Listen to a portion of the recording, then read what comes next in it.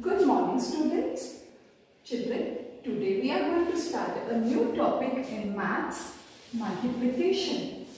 You have already studied tables from 2 up till 12. See that you learn the tables be very thorough in your tables. Learn them by heart, then only you will be able to solve the sums based on multiplication. Children, today we are going to learn how to multiply a number by 10. Multiplying a number by 10 means taking 10 times that number. For example, if I say 4 multiplied by 10, you all know 4 tens are 40. If I say 6 multiplied by 10, it means 6 tens are 60.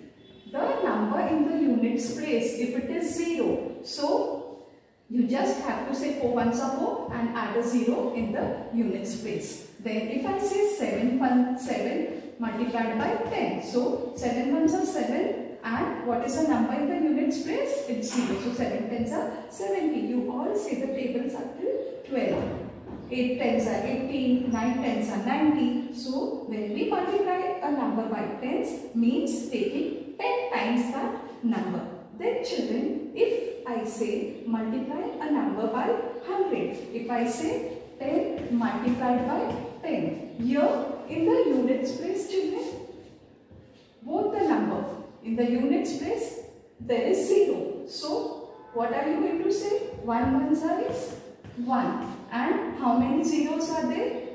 2 zeros. So just add 2 0 here. 10 tens are 100. If I say 4 multiplied by 40 multiplied by 10. Again children, here in the units place, here it is 0, here in the units place it is 0. So what are you going to do? 4 ones are 4 and how many zeros? You are going to add 2 zeros. So this is the way how to multiply when you have 0 in the units place. In the same way, you can do if I say 40 multiplied by 5.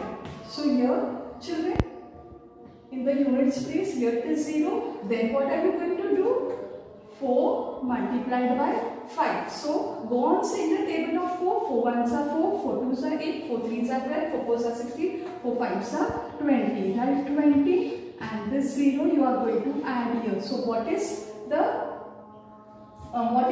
product of 40 multiplied by 5? It is 200. If I say 80 multiplied by 3. So here again children, what are you going to do?